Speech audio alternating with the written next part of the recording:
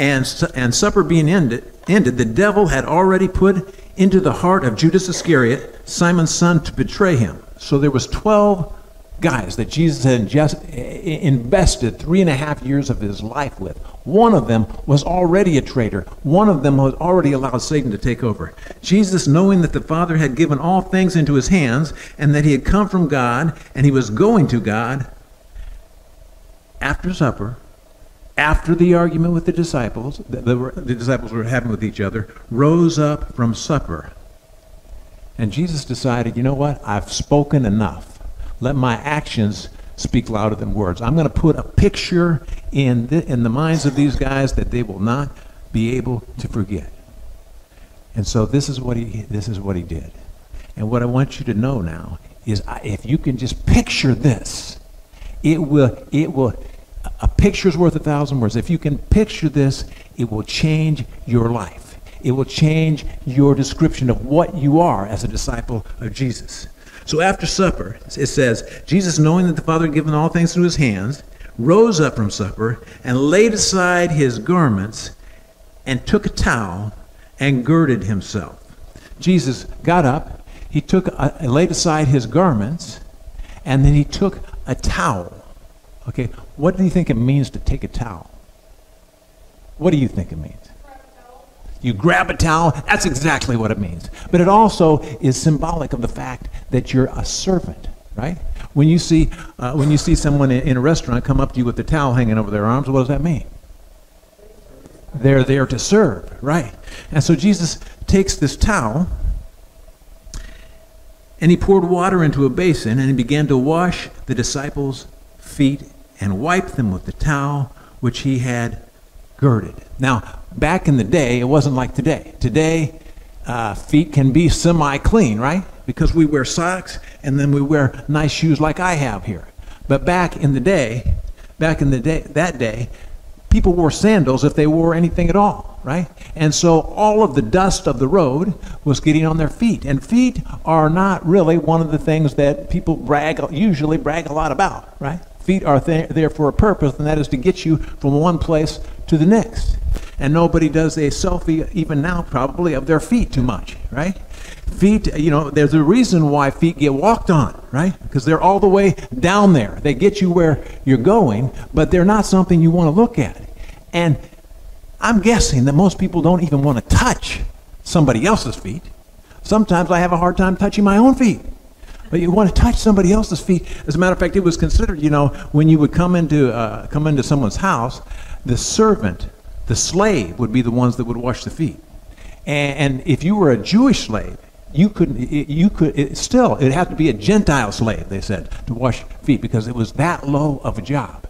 And so here is Jesus. He comes, and of course, to wash someone's feet, what do you have to do? You have to get down on your knees.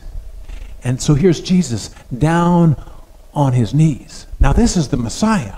This is the Son of God. This is their rabbi. This is their Lord. How would you feel if your Lord were down on his feet, down on his knees, ready to wash your feet?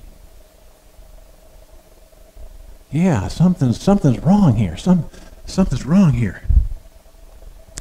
But it reminds us of that passage that we mentioned a couple weeks ago in Philippians chapter 2, where it says, "Let this mind be in you, which is also in Christ, who being in the form of God, thought it not robbery to be equal with God." He was equal with God, and yet he set that aside. Just like Jesus took off that garment and set it aside, he set that right aside and humbled himself and became a servant. And he took on the likeness of a man. He became a man, it tells us in Philippians. And this was a picture that Jesus was giving to them of what he wanted them to know, and that is that God was willing to come to earth, willing to sacrifice himself for us. And so he poured water in a basin and began to wash their feet one by one. And then he came to Simon Peter. And Peter said to him, "Lord, are you washing my feet?" And he wasn't saying it as a question. "Lord, Are you washing my feet? Like, you're not going to be washing my feet. You're not going to do that. Peter was always the one to speak up what everybody else was thinking. He speaks. He's the voice of the disciples. He says,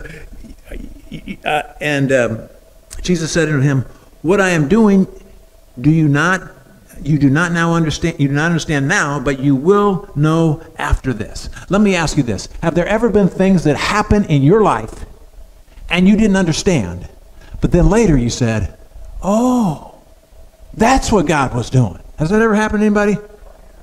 Yeah. We can't always understand right at the moment what God's doing.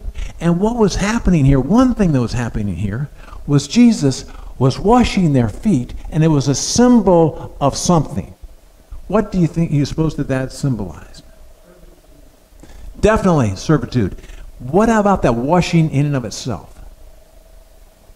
Cleansing, right? The terms started being used over and over in the New Testament. The washing of regeneration, the renewing of the Holy Spirit.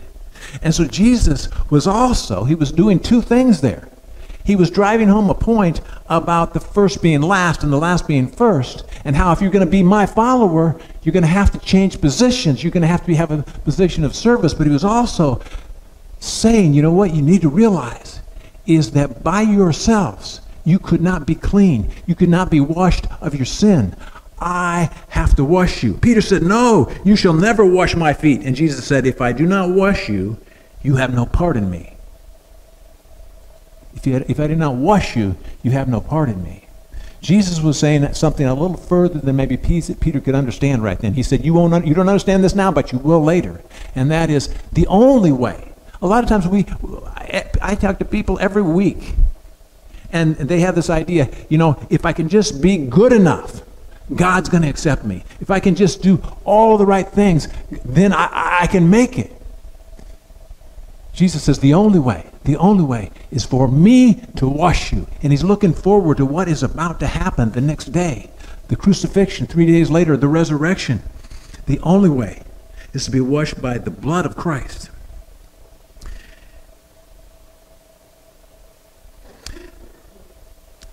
Simon Peter said, Lord, if not my feet only, but my hands and my head. So Peter, not being one to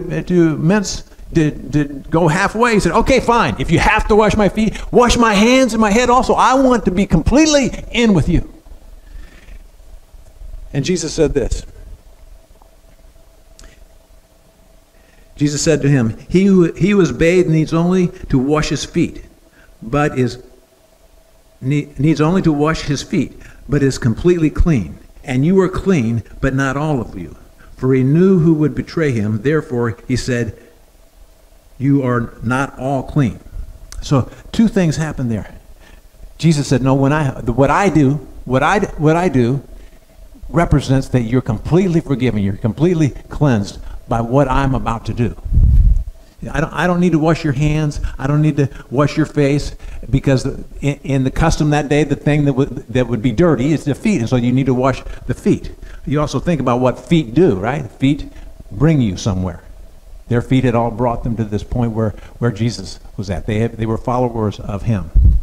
Once you're there, you have your hands to serve with. You have your mind. Jesus, that passage we just said, let this mind be in you, which is also in Christ. But he says, you're clean, you're all clean, but not all of you are clean. So all of you are clean that are my disciples. My blood is going to take care of you, but one of you has rejected my sacrifice. One of you has rejected this Passover lamb, which Jesus was now going to be the Passover lamb. So when he had washed their feet and taken up his garment, he sat down again. So looking at that symbolism again, you see that he finished the job. He washed all of their feet. He even washed the feet in this case, showing his compassion, showing his heart. He even was servant to this guy that had rejected him, that had betrayed him. But then he said he put his garment back on, and he sat back down. This tells us in Philippians that at the name of Jesus, every knee will bow, every tongue will confess that Jesus is Lord, even to the glory of God the Father. So he puts back on his position. He sits down at the right hand of God, and here Jesus symbolizes that. And he said to them, "Do you know what I have done to you? You call me teacher and Lord, and you say, well, for I am so." Jesus said, look, I've told you, if I've told you once, I've told you 1,000 times. If you're going to be my follower, you have to do what I do. What have you seen me doing? You have seen me serving. You've seen me meeting the needs. You've putting myself last and putting each person first. The whole idea of coming to the earth was to serve, seek, and to save the lost.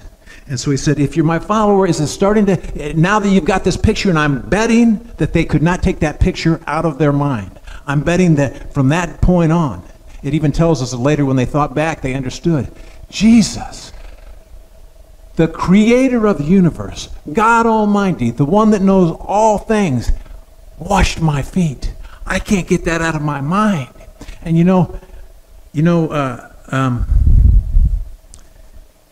these guys in the first century, apparently it stuck with them, because in the next few years they turned the world upside down.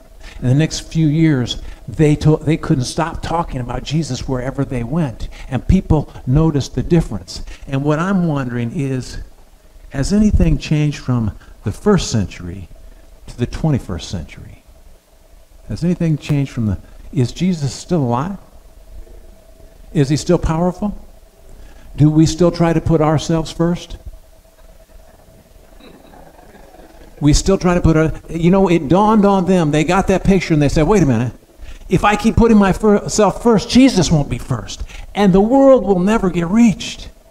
But if I do what he said, and I got the picture in mind, if I do what he said, Jesus will do what I can't do.